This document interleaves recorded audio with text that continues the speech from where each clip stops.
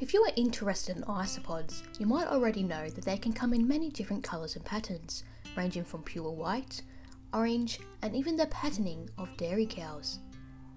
If these colours and patterns can be isolated and eventually passed down to the majority of their offspring, they can be classed as a true morph. But sometimes an isopod will show up with a random colour or pattern that cannot genetically be passed down to their offspring. These are not considered a morph, but simply a colour variation. To understand how morphs work, we have to learn a little bit about genetics.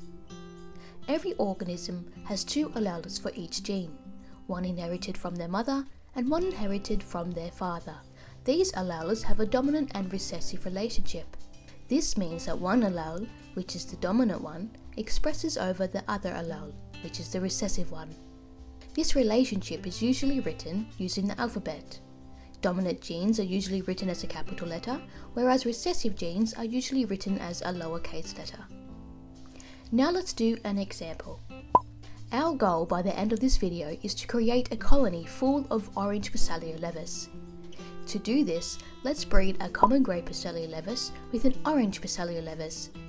The grey colour is dominant and the orange is recessive. Now the first thing you want to do is to select a letter to express these alleles. The letter you choose is not important, so long as the dominant allele is a capital and the recessive allele is a lowercase. Let's choose the letter I for this example. Common grey is 2 capital I's and orange is 2 lowercase i's. When we breed these two individuals together, there are 3 different pairings that can happen with these alleles. There could be 2 dominant alleles, big I, which will make the carapace grey. Individuals with 2 dominant alleles are called homozygous dominant. There could be 2 recessive alleles, little I, which will make the carapace orange. Individuals with 2 recessive alleles are called homozygous recessive.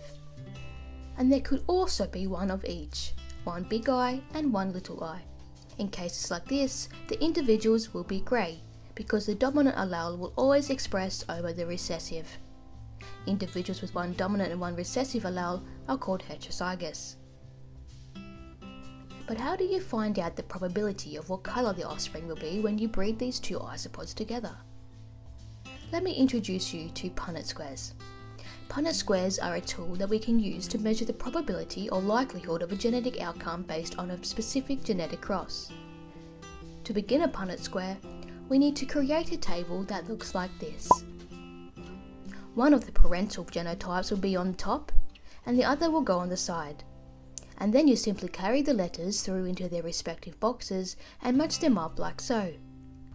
With the Punnett square completed, we can see that 100% of the offspring will contain one dominant and one recessive allele, making them heterozygous individuals with grey coloration. So now we have plenty of isopods that are common grey but are carrying the orange gene. Now remember, our goal is to make a colony full of orange Phacelia levis, so we still have some work to do. So what will be the result if we breed 2 of these heterozygous isopods? Let's find out. The Punnett square is complete and we can see that 25% of the offspring will have 2 dominant alleles, making them homozygous dominant with grey coloration.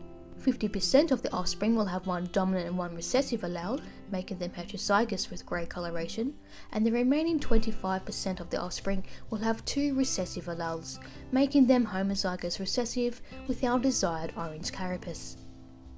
Now let's take 2 of these homozygous recessive isopods and breed them together. The Punnett square is complete, and we can see that 100% of the offspring will now be homozygous recessive and will have our desired orange carapace. If we continue to breed these homozygous recessive isopods, we will have a large colony of orange Phacelia levis in no time. And that marks the end of this video. Be sure to subscribe so you don't miss out on the next video, which will be about how to care for the smooth slater beetle, the Phacelia levis.